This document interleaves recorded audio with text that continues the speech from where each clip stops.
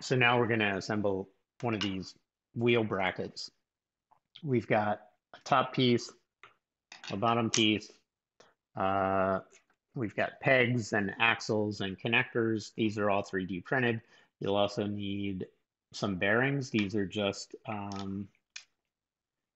604Z bearings. They're sometimes listed as 4 by 12 by 4. That covers the dimensions of the bearing. And then you'll need any kind of PC4 M6 connector. I know these are often called Festo connectors.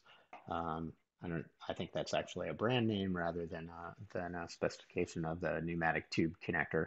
But that's going to allow us to feed the the tube directly into the multi-material unit and also into our filament storage. So I'll start by grabbing an axle, putting that through. Now make sure you're doing this where this does have the chamfering here so that it goes all the way and should sit a little more than, it should actually be indented a little, but at a minimum sit flat. And I'll put that there. We're going to put a bearing into the wheel here. Should be able to push them through. Sometimes when I was, if the tolerance is a little tight, you kind of push it down on the table. That should get what you need done. And then push the bearing over the axle and kind of tight down in there so that you can see the threading. And then once you've got that set, you can go ahead and lay the bottom bracket into place,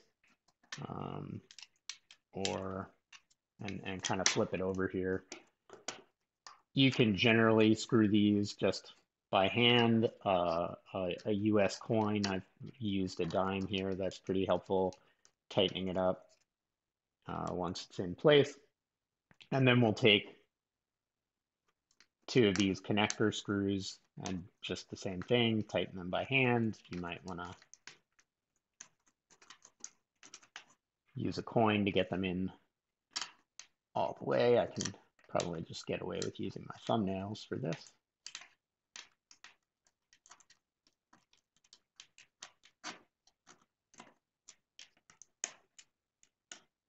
And just get them a little snug for now, just to show you how they fit into the top bracket here.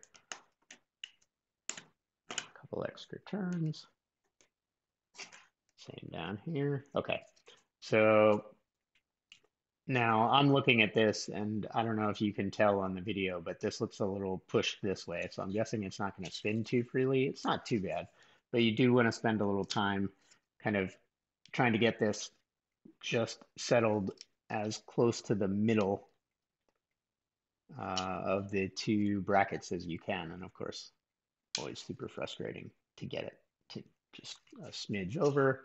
But basically the idea when you spin it, you want them to should spin a little more freely than this. So take another shot here. Now that the axle's not quite tight in either, so that probably isn't helping here. But all right, I think, yeah. If you look at this, this has a nice easy spin to it. That's really what you're going for.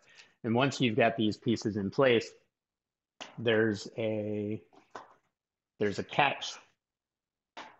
You can't see this at all.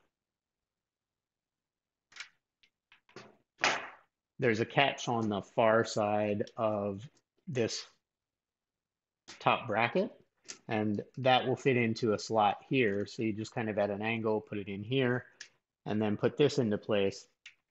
And then when that's done, this end is going to be held in place just with a peg. So again, as I've got different colored wheels, I've also got different colored pegs here, so it's easy to identify. Probably want to leave those oriented top and down, although there's plenty of room for it to go. And you see that's pretty reasonably held into place. So then the final sort of bit you're going to want to do here is to get the PTFE quick release in place.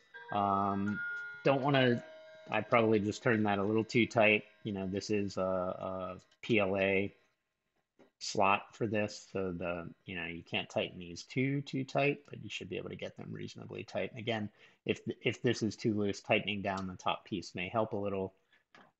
And that's it. We'll have to assemble four more of these and get this in place, and then we should be able to put it on the back of the printer.